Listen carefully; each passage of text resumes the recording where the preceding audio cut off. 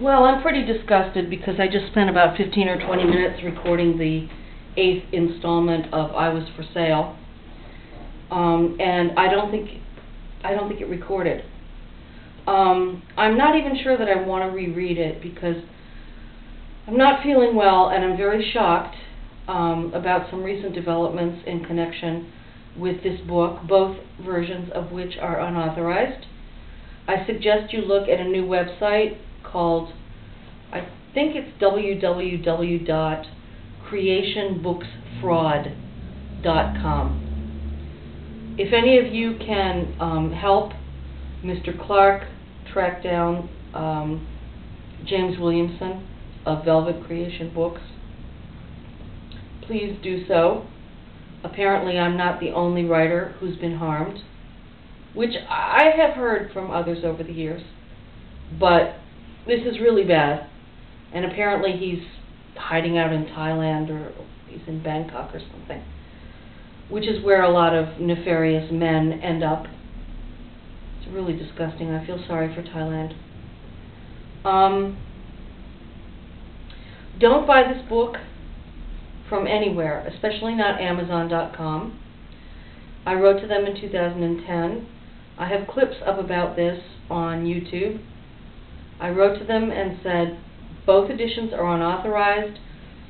Year after year I continue to try to find a lawyer to represent me in this against Velvet Creation Books and Green Candy Press, who had a mail drop address in San Francisco, but I think the man owns an electric motor repair business around Vancouver, British Columbia, Canada, or did.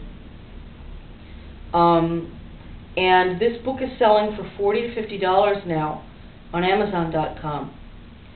And I know that Green Candy Press promised me, I think it was in 2005, that they would shred any remaining copies. And Amazon has never answered me. You know, the arrogance of these people is just really disgusting. I never got a penny from this Velvet Creation Books thing. I never approved the galleys. This was not my title. It was James Williamson's title for a book by Patty Powers, and he said that she couldn't write, so he had this good title, so this was the title for my book. And then when this came out, after about 4 years of negotiating this thing, Williamson apparently sold my manuscript without my knowledge or consent to Green Candy Press, who butchered the manuscript further. The original photos for this, they couldn't use them. They said it was too expensive, so I had to do a complete rewrite, which I had offered to do. I delivered everything on deadline the first time and the rewrite, but then this Green Candy Press book comes out, and the manuscript is even worse. It bears little resemblance to what I wrote. It's got my name on it. I did copyright both editions, and I've been looking for years, more than a decade, to find a lawyer who is competent to defend me in this.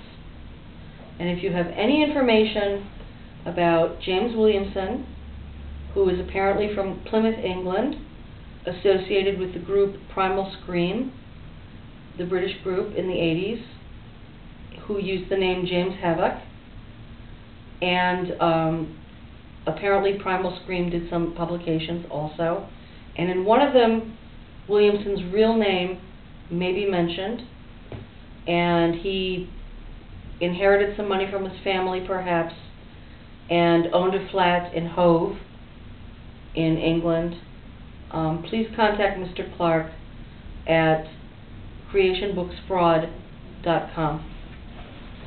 Now, I'm really tired and I don't want to do this, but I will read you just a little bit more. Chapter 3, The Professor. I was introduced to the professor, who worked as a dean at a very prestigious New York university, by a writer, junkie, film buff, Wall Street systems analyst I knew, who kept hounding me to introduce him to filmmaker Kenneth Anger. I worked with Kenneth Anger at my job in the Fine Arts Institution, so had his home address. I typed up his royalty statements and mailed him his royalty checks. I refused to arrange a personal introduction, but offered to forward a letter to Mr. Anger. Mr. Anger responded to the letter, and they eventually met. In gratitude for my forwarding the letter and facilitating the meeting, I was introduced to the professor. They had met at Movie Star News, which was still on 14th Street in those days. They were both rifling through, of course, the bondage photos. The writer said something like, "Do you want to meet a real bondage model? For hire?" The professor, whose name is Fred, said, "Yes, of course." A meeting was arranged at the Hunan Taste Restaurant on 2nd Avenue near St. Mark's. My friends referred to it as the Human Waste. It was a ptomaine palace. The moment we met, Fred recognized me, the girl in all the peep shows up on 42nd Street, back in 1980. He smiled and nodded. Hungry shark. Me, shark bait. We ate a simple Chinese meal, and it was arranged that the writer would escort me to Fred's house in Chappaqua on the Metro North train. The writer was to receive round-trip train tickets and about $40 finder's fee.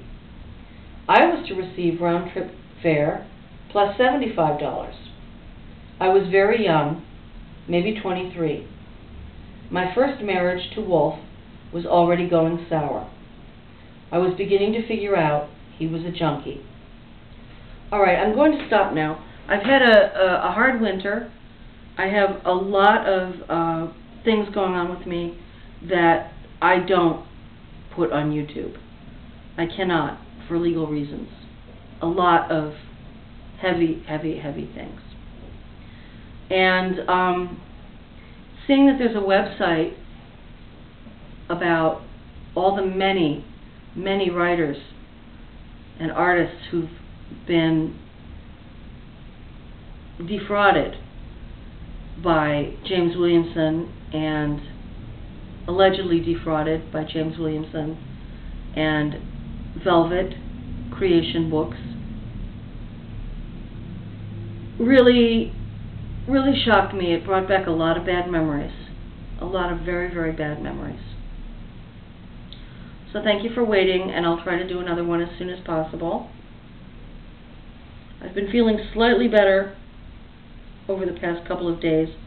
I'm taking a seasonal tonic, which they do here in France. They don't take vitamins and supplements every day of the year. They consider that weird, and I agree with them. But it's just been a really hard winter, and I'm up against a lot, and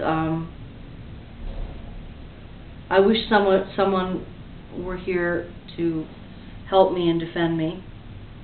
The last person who was supposed to do that really let me down. All right, talk to you later. Bye.